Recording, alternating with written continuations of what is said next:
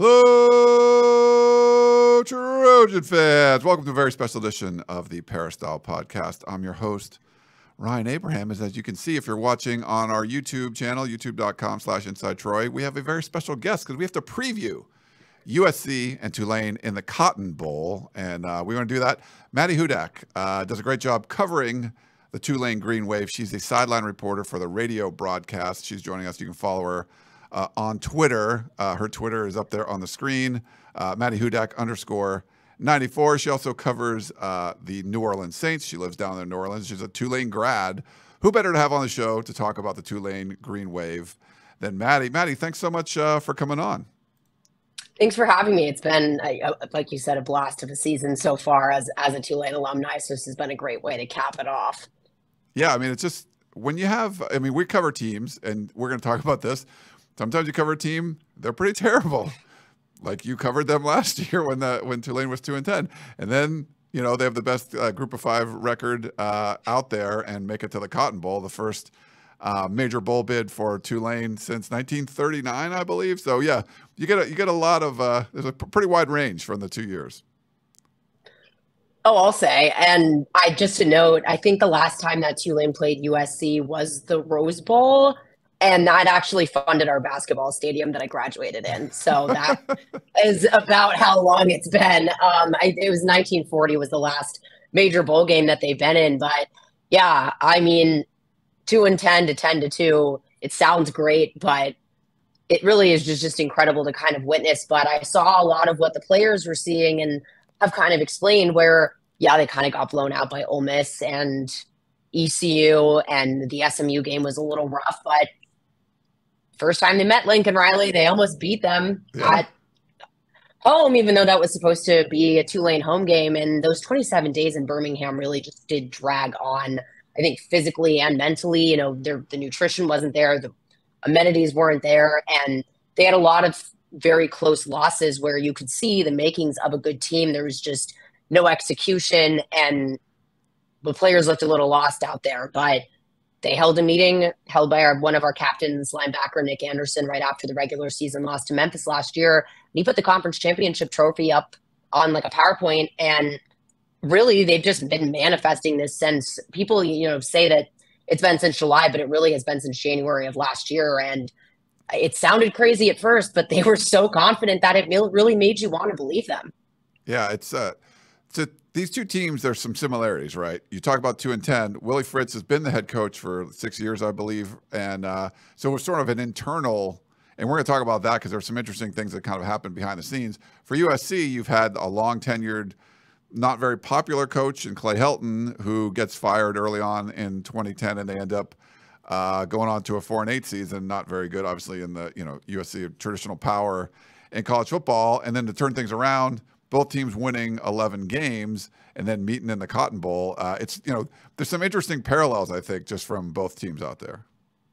Oh, absolutely. And I know that, I think for you guys having the college playoff aspirations, it might feel, a little different in that aspect. But I think the matchup is, like you said, it's a good matchup for a good bowl game, if that makes sense. Like, both teams, I think, are able to attack the other's vulnerabilities relatively well.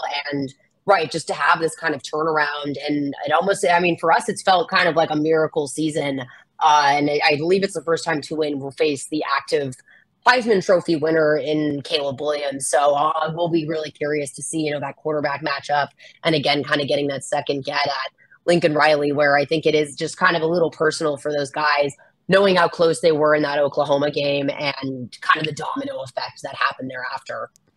For sure, yeah. So, there's some history there, like you mentioned before, and Tulane not facing a Heisman Trophy. It's hard, it's not always easy to face a reigning Heisman Trophy because they don't come back. But a lot of the younger, especially back in the day, it was like their last game and you'd win the Heisman Trophy. Now guys come back and you see them try to repeat and things like that. But there is an interesting sort of quarterback battle here, and like I'll put up a picture of Michael Pratt, and he had some interesting journey with some different offensive coordinators and stuff. But efficient quarterback, he can take off and run. At least he did last year in the offense, and doesn't turn the ball over a lot. So some similarities, like putting up some good numbers, but also takes care of the football. That's really my biggest thing is taking care of the football. When you look at who succeeds in the NFL, I mean, turnovers win and lose you football games, and I think one of Michael Pratt's biggest strengths is trying not to be the hero at the expense of the team, and throwing those kind of risky balls into coverage he takes what the defense gives him. And I wouldn't consider him a run-first quarterback, even though he has really good straight line speed. He is a pocket passer first in that aspect, but just I have to also credit the blocking scheme of Tulane this season. I would be remiss not to mention the turnaround with the offensive line, because when you talk about the different offensive coordinators, just the position group coaches as well, it's just been such an astonishing night and day difference from last season. And so just giving him actual time in the pocket to throw and kind of cultivate relationships with receivers where there was just no ability to even do that last year. Looking back at the tape, his time in the pocket was less than a second at times. And I think some of these receivers, they bring in Coach Jim Swoboda, offensive coordinator, who left a head coaching job, and you can really feel that pedigree there. He's very patient with his game planning. And it just seems like he sees what Michael's strengths are. The offense is designed around that. And the receiver coach, John McMenamin, was actually Coach Swoboda's quarterback in high school. So you have that relationship going there, and it's kind of easy to see how those pieces all thread together. But I mean, just to improve his completion percentage in the way that he has, the way he spread the ball out to a bunch of different receivers, I mean, it really has been a great turnaround season for him, especially getting some stability there after so much turnover. Like you said, it's his third offensive coordinator in 3 seasons. Yeah, let's talk about that a little bit. I think The Athletic had an interesting story on Tulane, came out maybe yesterday or earlier today. And some of the stuff that I hadn't, kind of read about before, but what happened? We talked about USC had a turnaround. We hire Lincoln Riley and, things get better. But Willie Fritz has been a successful coach. He was the one that took Georgia Southern. USC fans are familiar because Clay Helton is the head coach there now, but took Georgia Southern from FCS to FBS, that transition there. I think 3 bowl games in a row for Tulane, just some big success, and then have that 2-10 season. And you mentioned it, you had multiple offensive coordinators year after year, and then this year, going out and hire Jim Swoboda, and he was the head coach at Central Missouri. Go through spring ball and be like, yeah, this isn't working so well, and then like make a change in the summer to a guy that's already on staff and Slade Nagel, like. For that doesn't seem like that would work most of the time, something like that, where you make a change in the summer and say, you know what, you're going to be calling the plays now, and then you have great success. And Fitz is someone that does like to run the football more, and it seems like they're doing a lot more like 12 personnel. You got 2 tight ends out there. We'll talk about the running back situation in a little bit, but how did that work over the offseason? That had been crazy for you to cover, to go from hiring like a sitting head coach to be your offensive coordinator and then demoting him before you've even played a game. So I'm kind of confused because he is the offensive coordinator. I don't know if that was just something over the summer, or because Slade Nagel got promoted to assistant head coach, I believe, is what it was. But he's like calling the plays, like he's running the offense, which is kind of crazy, Yeah. I have to say I'm not entirely sure about that at that point. That might have been something over the summer, but because from what I know, yeah, it's been, Coach Boda, you just spoke earlier. So I'm not entirely sure about that. But I mean, there was just a lot of turnover everywhere. Slade Nagel was one of the few coaches that remained from the 2021 season. Save for the defensive coordinator, Coach Hampton, JJ McCleskey, Slade Nagel, and a few other position group coaches. I mean, cleaned house. Absolutely. And I think that really made such a difference. You really see the value of position group coaching. And I think it just speaks again to really the leadership of Willie Fritz, because a lot of guys, you bring in new position group coaches and they don't have a relationship with them. They don't know what their place is in the depth chart at that point. And there was all of the reason to kind of depart at that point. But just to kind of immediately get that stability by saying, yeah, this didn't work. And I think a lot of coaches aren't really willing to do that and actually go through with the moves that it takes. And I would say the most important one really is the hiring of our strength and conditioning coach, Kurt Hester. I think he's been really quintessential in this program's turnaround. You know, when they played that Ole Miss game last year, I always say it just sounded so visceral how outsized they were. The hits on the field just kind of they sounded nightmarish. And he had them really all bought in all offseason, because he was kind of running the practices in the offseason and he had no idea about last year, but he got these guys all locked in and they all just have such better functional strength. You know, you saw that Kansas State game where they made 4 fourth down stops and they were all really sound tackles. And, you know, they lose their starting defensive tackle who has 30 pounds on his nearest backup and hadn't really seemed to matter all season because these guys have just had such good, again, strength and conditioning all year. So I do think that that was also one of the probably paramount hires and probably one of the bigger difference makers in the turnaround of the program throughout all position groups. Yeah. Oh, sorry. Yeah. I'm sorry if there was some confusion there. I just literally hadn't heard that before. I read the Athletic story. I think it was this morning. See, I haven't read the story, so maybe I'm genuinely missing something here. No, I mean, it's, and I think the titles are, I'm sure, still the same, but it sounded like from and it's an interesting story if you guys remember, if anyone's a member of Athletic, but they sort of had like 2 different groups in the spring going against each other, and like Nagel was running one side, and I guess Fitz liked the way the Nagel side was running and made some sort of, at least a little bit of a change in the offensive philosophy as far as that goes, where I think it was a lot like the running schemes were different and they just kind of liked the way Nagel was doing things. But to keep it copacetic, where I don't know if like an actual demotion, but you're like, yeah, we're going to let him call the plays or we're going to more run his style. It sounds interesting that they had made that kind of change after, I guess, already making a couple changes over the last couple of years, you know? Yeah, I mean, I'm quite honestly have to read this Athletic article because I remember the spring game that you're referring to, and it was kind of a wash of a game. They tried to do this thing where they did a draft, and the problem was, Michael Pratt had our backup center, and that's just not really good for anyone. So it was kind of a mess of a game, for lack of a better term. And there was a lot of, I think at that time it was still not like a sense of anxiety, but it did, because it was kind of, everyone's back, everyone's here, but did everyone make a mistake in coming back? Is one domino kind of going to fall? So I think everyone was kind of just waiting to rip the Band-Aid off in that first game of the season and kind of just get the pressure off. Because I do remember there being a lot of, turnover after turnover for that fact. They hired a few position group coaches who then departed, so they had to replace them. And it was kind of chaotic. So just again, to get that stability, despite there being so much chaos in that offseason when they really, needed to get that focus down, it makes it all the more impressive just how they really have focused on just themselves every game, 1 week at a time. That's really been their 1-0 mantra, and just ignoring all of the outside noise, because it's just, again, so much turnover, but then just so much success that I don't think these players were really necessarily expecting to see come fully off in spades. So just their laser focus has really stood out to me since spring camp.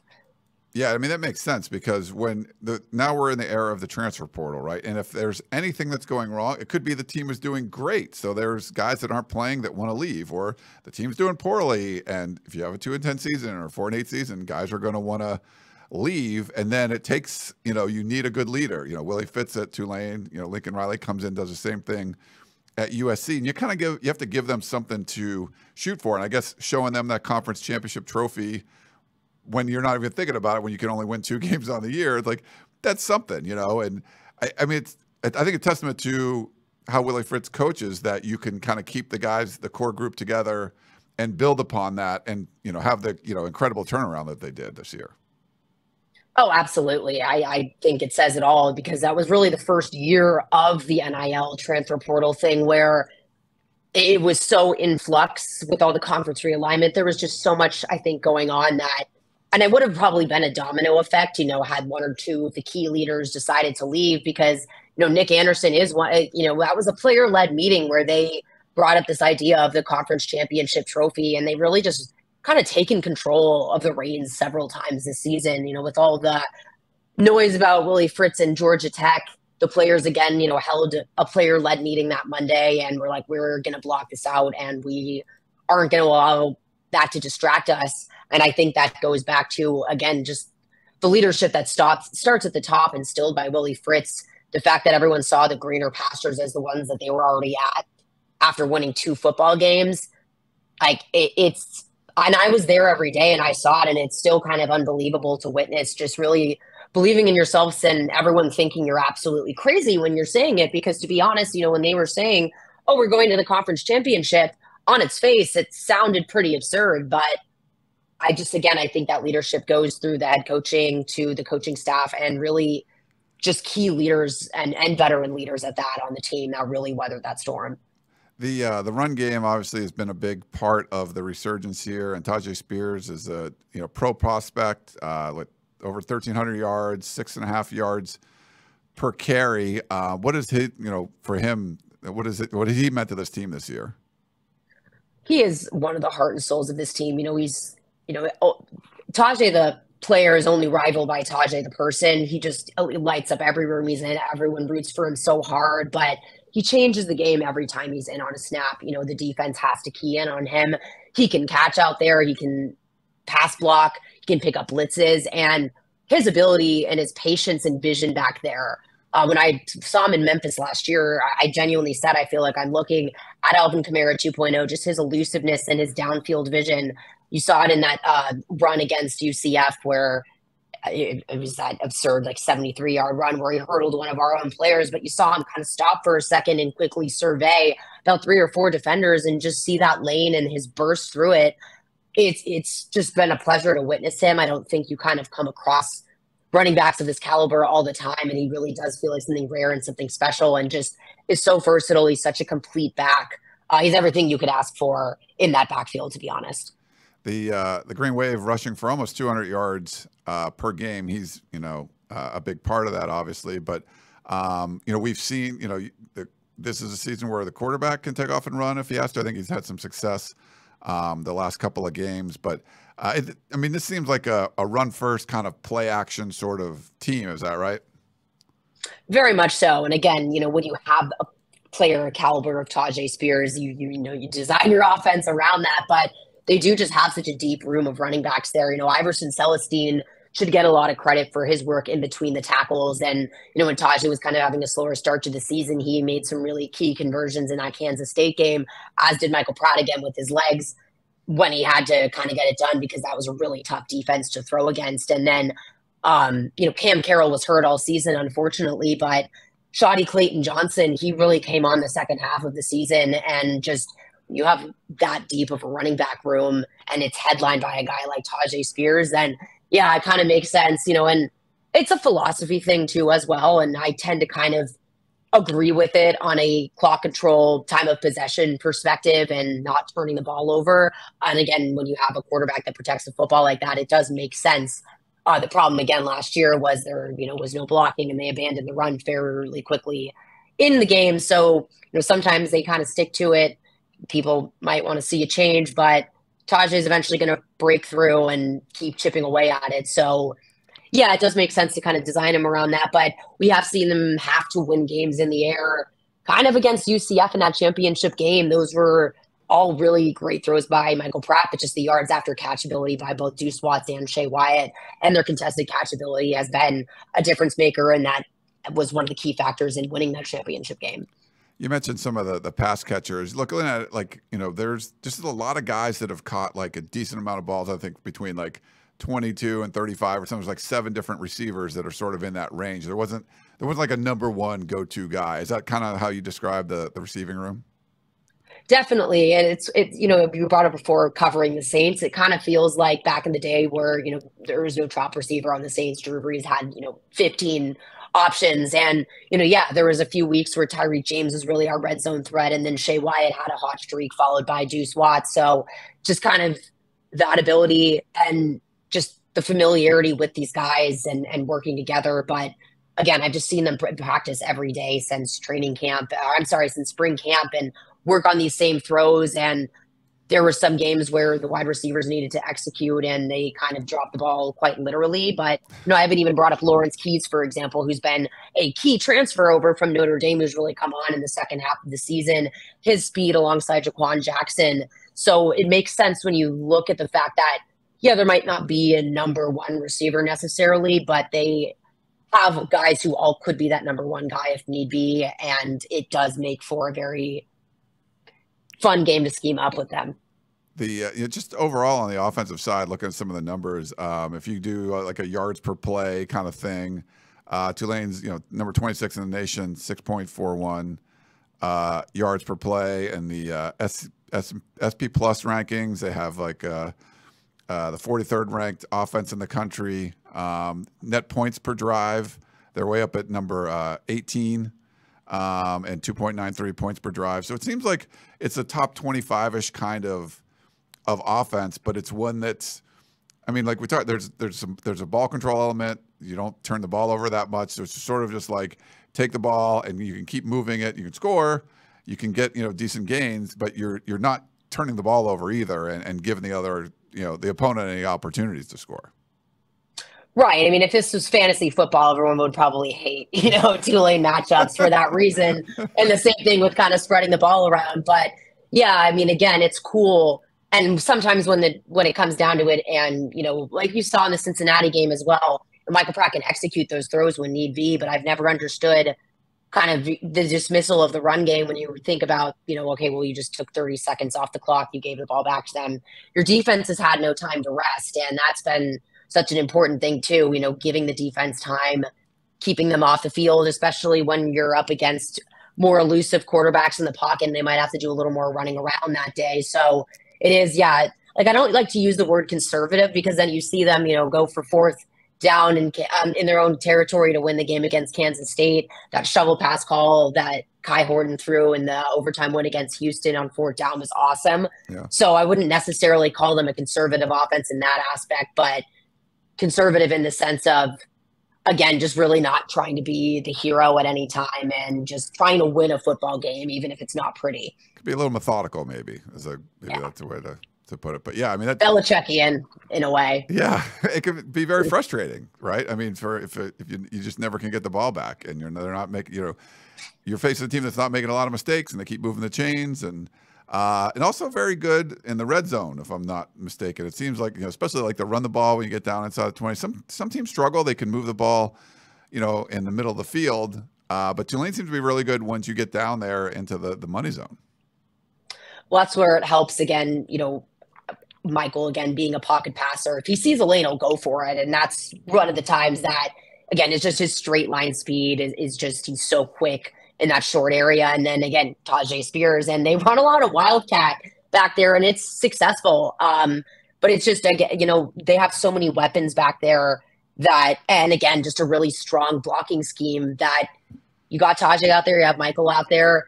One of those two keeps the ball and you most likely have a touchdown. So you don't even have to kind of worry about the air game at that point. And that's just kind of more added on dressing, if you will. But it also helps too that we have such stability at kicker. And I think that's where you see them kind of, go for these situations. But last year they had to be a lot riskier and really go for it in the red zone all the time because we just didn't have such a solid kicker. But Valentino Ambrosio has really been a key piece in all of this as well, because you have seen a lot of drives that don't get to the red zone. And they just wasted, 6 or 7 minutes off the clock. But if you can record 3 points from 40 yards out, which Tulane can now, that's a game changer for them compared to last season. The going to the other side of the ball, I mean, if you say like the Tulane offense is good, I mean, it's up there, top 25-ish kind of thing, different metrics, but the defensive side, you could look a little bit more elite. Yards per play, number 8 in the nation, only allowing 4.73 yards per play, and then on points per drive, a top 20 outfit as well, 1.75 points per drive allowed. SP Plus has them ranked up at number 30 as far as defensive go and the FBS. But what have you seen from this Tulane defense this year? I always say, like, they really do put the angry and wave. They're really just a ferocious 3 levels of the field defense. And, you talk about the stats and the rankings from this season. If you look at last season's, they were pretty much bottom of the barrel in almost all categories, especially playing zone defense. They were either confused or out of position or just poor tackling form. And it's like everything clicked. Just the linebacker tandem of Dorian Williams and Nick Anderson is probably one of the better duos in FBS football, to be honest with you. They're so complementary. They have the ability to get into the backfield, rush the passer. They can contain mobile quarterbacks. They can stop the run up the middle. Dorian Williams blitzes the A and B gap all the time. And the secondary has just been such a joy to watch. I'm, a defense-minded person, and I like the secondary, but having some key transfers like Lummy Young coming over from, I believe it was Duke, Jarius Monroe coming from Louisiana Tech, which proved crucial when Jaden Kennedy, our starting cornerback for the first half of the season, went down in our game against Memphis. That Jarius Monroe made first team All-American Conference Award after basically being a sub-in halfway through the season because of his interception totals. I mean, that to me has just been such strong coaching. And I had mentioned before, again, Adonis Freelou, our starting defensive tackle, tore his ACL 3 days before the season opener. And he was our biggest guy on the line by 30 pounds. And these guys have all stepped up. Just the names we're calling in games that you would have never expected that are so far down the depth chart. But everyone's making plays. And it's really been such a well-coached defensive unit, and that definitely was the reason for the season starting the way that it did. I think the offense came on stronger towards the end of the season, but I don't think they get to the Cotton Bowl today if not for the defense and that start to the season they had, especially in Kansas State. Yeah, I mean, I think if that side of the ball is ahead of things, you're mixing things up on the offensive side of the ball. You might need a little bit of time, but it sounds like they kind of complement each other well. Is it a defense that likes to, is there a lot of big plays or a lot of sacks, forced turnovers? How would you just kind of describe it? They like to keep it in front of them, very much so. It's a very much bend, don't break defense. Okay. They like to really disguise coverage. They do like to blitz. They can really do it all, but they play a lot of zone coverage this year, a lot more than they used to. And that, kind of leaves those soft zone holes where you give up those kind of chunk plays. But the idea is not allowing explosive plays. And the only game that really happened in the air was their loss to Southern Miss, to be honest. And it was very uncharacteristic of them. And they were playing a little man heavier coverage, but, they were just so lost in zone coverage last year. So that's where I just think that veteran leadership, guys like Larry Brooks and Lance Robinson, who came back, and the fact that, Macon Clark is excelling at nickel after playing safety last year, and Jaden Kennedy played nickel last year, and it was turned into a starting corner. Those position switches aren't necessarily apples to apples at all, especially with the skills required at nickel. It's just that they needed a cornerback. So that's where Jaden Kennedy moved, and then they moved Macon Clark to nickel, and it's like he was born to play there. He kind of reminds me of CJ Gardner-Johnson, just with this kind of short area quickness and disruptiveness. So it really is just all 3 levels of that defense are just solid. It's going to be an interesting one, I think. Motivation-wise, I'm assuming Tulane is highly motivated for this one. Very much so. Yeah. I mean, this would really cap off, again, a legacy-defining moment for, this program's history. Yeah. And on the USC side, they're talking, but, I mean, we've seen this happen before where a team is like, like you'd mentioned earlier, you have a chance to go to the playoffs and you lose that game. And the Pac-12, I believe the losers of the Pac-12 championship game are 0-10 in bowl games. So it's not really, the stats are really kind of there. What a fan support.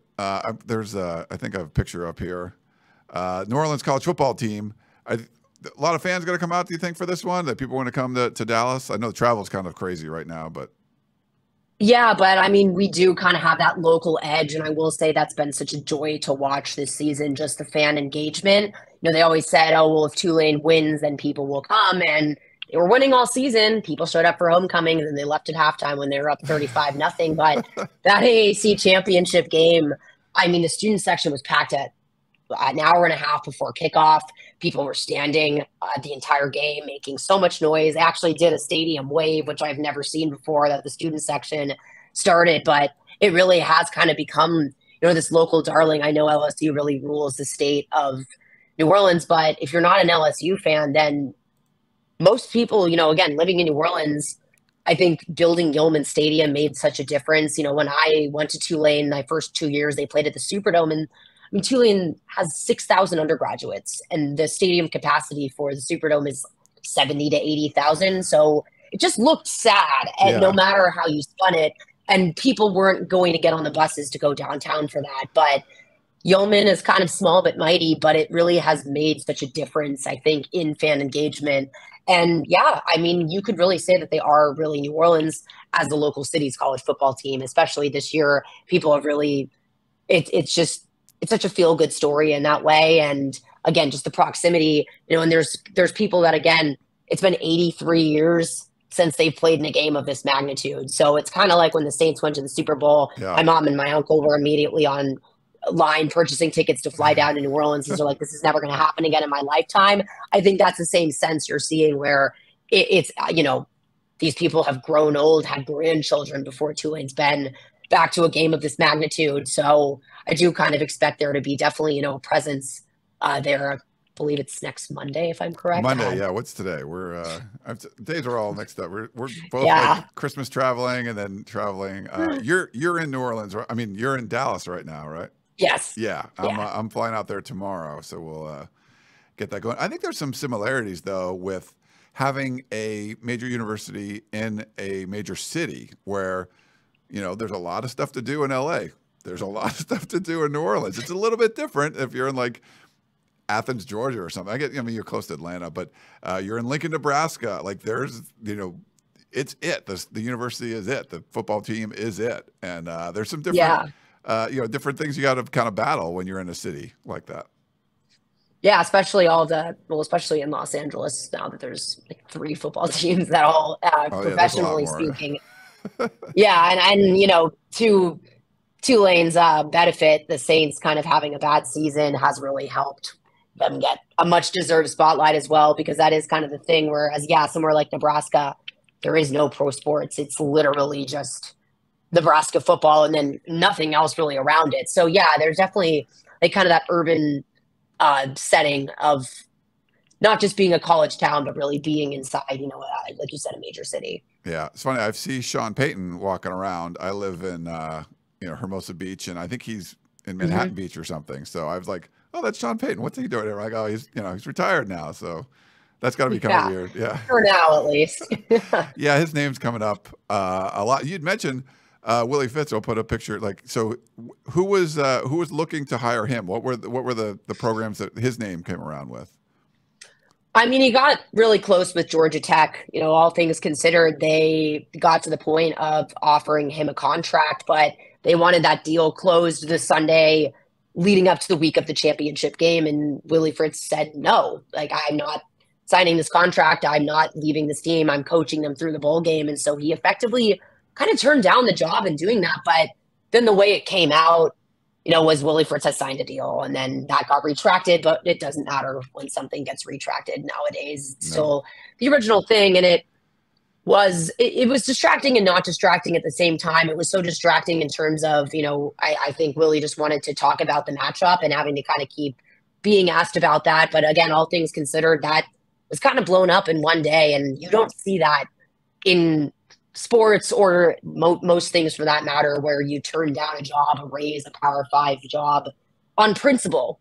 But he's like, he made a commitment to these guys. And it's, again, why I think this season, it should be less surprising when you look at the character of someone like Willie Fritz, who, again, essentially turned down a job for one more week and one more game. And no one would have blamed him. And most coaches you take the job. Right. But he turned it down and he committed to Tulane within 2 days. And so it was a very dramatic 48 hours that thankfully were over and have kind of been put to bed now. Yeah, that's good. All right. Well, really appreciate the time.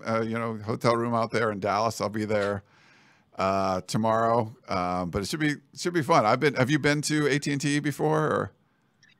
Well, today was my first day going, and it's very weird and surreal and cool to see all the logos plastered all over the place already. Yeah, it's kind of crazy. USC's played there twice. I've been there, and they've got their butts kicked, to be honest, both times. So we'll see if that the if third time's the charm. But it's a lot of fun. So, but Maddy Hudak, they're doing a great job covering Tulane. So I really appreciate you coming on and spending some time, and look forward to seeing you out there.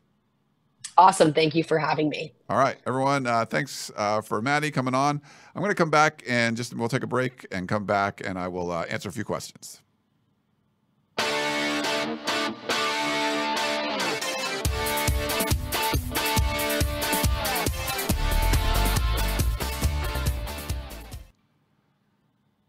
All right, we're back here on the Peristyle Podcast. I haven't done this much. We are broadcasting, so we didn't really do much of the intro because we had Maddy on. We wanted to be able to kind of get her on and get her thoughts on what was going on there. So we appreciate her coming on. But yeah, so this is our regular Peristyle Podcast episode for this week. We're not going to have a 2-star recruiting podcast, and we're not going to have one with Chris Trevino. He's traveling. I was traveling, but we'll both be traveling tomorrow on the 30th, and we will be at AT&T for USC practices and media events and things like that. And Chris and I will both be at the game covering the team, so we'll be our team from USCfootball.com out there in Dallas. The last 2 times, like I mentioned before, didn't go very well for USC, so we'll see how this one goes. Should be certainly going to be an interesting game, and looking forward to getting out there and seeing one last little bit of USC football. We have some questions. Let me see. Yeah, we'll try to get to these in a second. Oh, but before we jump into all that, if you have any questions in the chat and you want to put in the chat box, you're watching us live on YouTube, you can do that. It's just me right now, so I'll kind of be bouncing back and forth and all of that. But I want to thank our sponsor, Trader Joe's, who's been great to us. We just re-upped with them for another season, another year, covering the team. It's funny. I did a lot of Trader Joe's shopping over the break, and picked up some, I like the fresh pasta. I picked some of that up last night, and there was a basil marinara, organic basil marinara that I picked up, and it was really good. And then I get the frozen Italian meatballs, kind of heat it all up together, and it's a nice dinner there. So, but lots of cool stuff going into if you're going to have your New Year's Eve party, things like that. You go over to Trader Joe's, get the wines, the cheeses, the craft beers, all kinds of fun stuff you can get. And just go to the frozen aisle. I just look at, there's like mac and cheese balls, so many cool things in the frozen food aisle of Trader Joe's you can get, and little snacks. And whenever you go to a party and you're like, where's that from? I'm like, oh, it's Trader Joe's. It's kind of cool. Okay, so let's do some questions. I think we had a couple of people wrote in. Dan, class of 62, wrote in. We didn't have Coach Harvey Hyde on this week. He wrote in for that show, but I'll read it here. Thank you for your insights during the football season, which was by all odds the most successful despite the playoff loss. Means the championship game loss, I think. USC should win the Cotton Bowl and be highly ranked in the 2023 preseason polls. Having the Heisman winner is great for future recruiting as well. The glass is definitely more than half full for future playoff success. My only regret is that I can't seem to get a football media guide from the bookstore. Is the athletic department still printing the media guides for fan purchase? Prior to the past 2 seasons, I've collection of every year since they first sold in 1980. Best wishes. Happy holidays, Dan of class of 62. Yeah, Dan, I'm sorry. I don't think they do them anymore. It's digital. But I have, actually, I could show you on the video, but I have a bunch of them from the 90s on. I would collect them too because I would get them, for work. And but we haven't got a printed one for quite a while. So I'll let you know about that. Jared also wrote in, and he has a drinking game. Now, Jared, this is a lot. He wrote a lot, and then he sent a video that's like an hour long. So if you want to go post it over at the USCfootball.com on the Peristyle, on the message board, people can kind of check it out there. But it's essentially a drinking game that he created and shows highlights from different eras of USC football, different games, powerful game, big games. And then he had, whenever you would hear Conquest, you would do a shot of beer. So he had a kind of interesting game there, but you can go check it out. Jared, you might want to post that on the Peristyle or something, because it's really hard to talk about that on an audio podcast. We have other couple questions here on our YouTube channel. I will try to read these for you. Let me pull them up. From Roger, it's hard to tell how much effort USC will expend. Will Caleb Williams play? This makes it hard to predict. So the conversation was talking about will USC be up for this game? We talked about it with Maddy. Like, obviously Tulane is going to be up for this game, 80 years or whatever since your last big bowl game. But I feel like if you look at the way Lincoln Riley put the roster together, and would you say, there's a lot of guys that were out for themselves or whatever. Like, if like Travis Dye wasn't hurt, he'd be playing in this game. Even Jordan Addison, I think there's a chance that he would be playing if there wasn't that injury there, kind of getting ready. Guys that can play, I think are going to play. I think they want this. And I think you would love to be, 12-2. I think there's just something, and, winning the Cotton Bowl. There's something to be said for doing that. I watched the Holiday Bowl last night, and to see Oregon win that game, by a point on a doinked PAT at the last second, I mean, that's something. And there's something to winning these games. Now you're talking about hurting, 80, 90, 17 to 22-year-olds, into a city for a week and try to get them all on the same page. Not always easy, but I would give Lincoln Riley credit because what he's done so far, it looks like he's been able to do that. There's a lot of opportunities to be like, why would those guys care about it? But they do.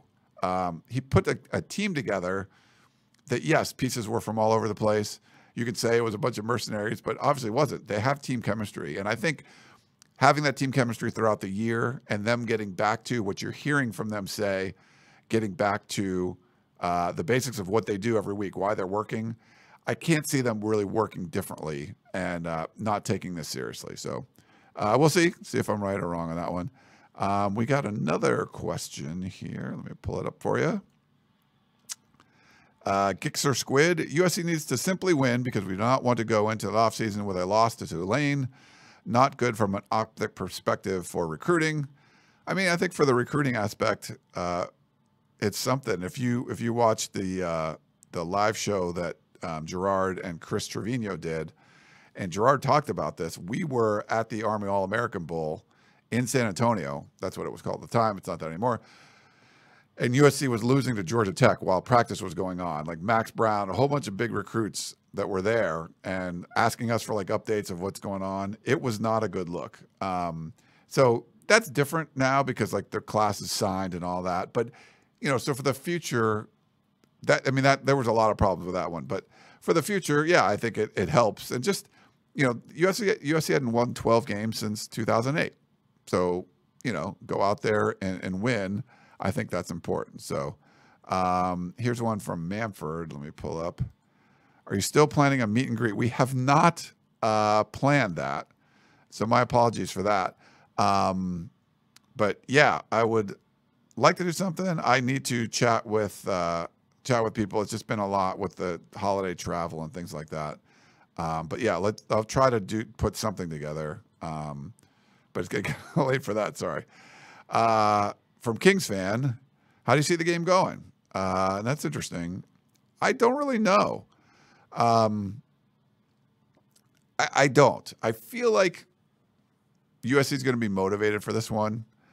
A lot of it has to depend on Caleb Williams playing. We haven't seen anything or heard anything that would say he wasn't going to play. So that's good. But, I mean, he's a huge part of this team. And, you're going to have a couple offensive linemen out. You got Gino Quinones going to be starting.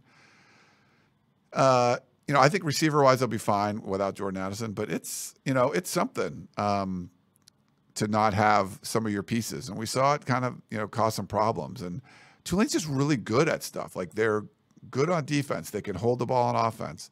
They're not going to turn the ball over. And USC's done better when they've forced a bunch of turnovers. So, yeah, so we'll kind of see what's going on there. Let's see. Megan has a question. You said that the last two games for USC didn't go so well.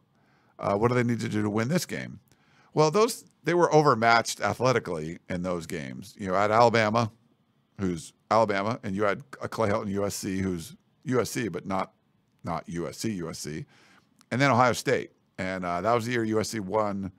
That was in the Cotton Bowl, actually, and USC won the Pac-12. But, they played a couple good teams and lost to them. And so the the tougher teams they played, they lost. And you knew Ohio State was going to be tough. This was Urban Meyer, and you look at the defensive linemen for Ohio State, they were just big, strong, fast, all that kind of stuff. And that didn't bode well for USC in either one. And the Ohio State one wasn't as blowout-y as it could have been, but, it was just sort of like Urban Meyer took control of the game and just kind of cruised. But USC didn't score a lot in either one of those. I think the difference will be USC is going to score in this game. But can you stop Tulane? You got a great running back. Spears is awesome. You have a quarterback that can run. They're really good in the red zone. If you're not getting those turnovers, which they don't do a lot of, can you get stops? Can you force punts? Can you get off the field? That'll be what you're going to have to watch for, see. These questions about like what's going on, like what where these events are, I don't really know. Will Traveler Cotton Bowl? I don't know. There won't be a rental horse. They don't do that. But I don't know if Traveler's going. I will try to find out what's going on there. Let's see. And we'll do one last one. SC Neal, based on Shotgun's pick from Tuesday's practice showing Caleb Williams sprints, is it fair to say Caleb Williams will start? I mean, it's a great question. I don't know. We'll try to get as much information when we get there tomorrow of what's going on. There's, they were at like the Children's Hospital yesterday. And, we've got some pictures and we got stuff going up on the site. We'll have notes for practices and things. There's one going on right now, actually. While we're talking, there's a practice going on. And shout out.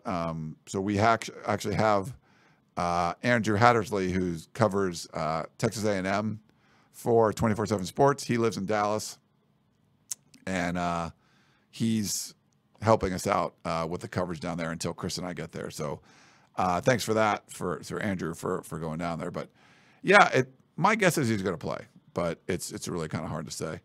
All right. Well, I think that's going to wrap things up. Wanted to get a show in between the Christmas and New Year kind of crazy break, but it was awesome that Maddy could come on and kind of share some insights. And apologies. That I definitely would go recommend that athletic story, because the way I read it this morning was like they made a change on the offense over the summer, and it very well could be. It wasn't a public change. Like people didn't talk about it very much, and this was this was sort of like a new development. So we'll see what we can find out about it. But when you hire like a sitting head coach who's running a certain offense and bring them in and don't like the way it looks in the spring and then change things up, they from my understanding from the story was that they were going to run. There's a lot of 11 personnel, one tight end, one running back.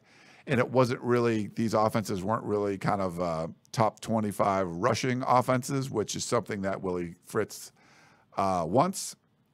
And then they changed things up. It wasn't the outside zone scheme. They did a lot more of the gap stuff. You're running in between tackles, and you got Spears, who's not a big running back, who can kind of hide behind pulling guards, pulling tackles, things like that. And it just worked. But that was my understanding from the story. Go check it out. And I'll ask some questions. I felt bad. I didn't want to put Maddy on the spot or anything, but maybe it was something that just wasn't known and wasn't talked about that much until the story came out. But I thought it was really interesting, and I just read it this morning, so I thought I'd kind of talk about it. So let me put this one up here from Roger, because I want to say the same sentiment. Happy New Year, everyone. Appreciate all of you being a part of the Peristyle Podcast family, Tunnel Vision, USCfootball.com, of course, over on the Peristyle. It's been so much fun this past year. I can't tell you how different it's been covering this team. That was what you saw in 2021 to 2022, completely different. And I'm sure it's a lot more fun for all of you out there. I know there's still some naysayers and people want to complain. And maybe that's like the 8 or 9 years or longer of complaining that's been going on, that you kind of hard to kind of brush that off of you. But I would recommend brushing it off a little bit. This is a good season. Is everything going exactly the way you want? No, but I think they're going ahead of schedule, higher than expectations. So USC fans, would recommend putting your trust in Lincoln Riley. He seems to know what he's doing. And we'll see how it goes on Monday in Dallas for the Cotton Bowl. But I'm going to sign it out. Thanks for Maddy for joining us. This will be our last podcast of the year. Good thing because my voice is going out. And then we'll have early January when we get back from either in Dallas or getting back from Dallas. we'll do some shows and reactions to whatever happens with USC and Tulane in the Cotton Bowl. So hope you guys all enjoyed the show. Thanks for tuning in. Appreciate it if you were listening on the podcast, on our Peristyle Podcast network, or over on YouTube, watching live or replay. So thank you very much for doing that, and we will talk to you next time.